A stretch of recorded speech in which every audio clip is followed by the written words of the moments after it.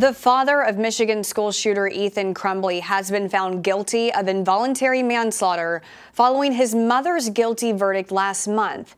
It's a landmark case, the first time in U.S. history parents have directly been charged for deaths resulting from a mass shooting carried out by their child. Prosecutors argued the parents ignored obvious warning signs and failed to secure the family's gun.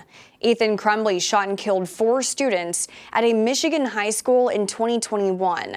James and Jennifer Crumbley were convicted on 4 counts of involuntary manslaughter, a count for each victim. The parents will be sentenced in April.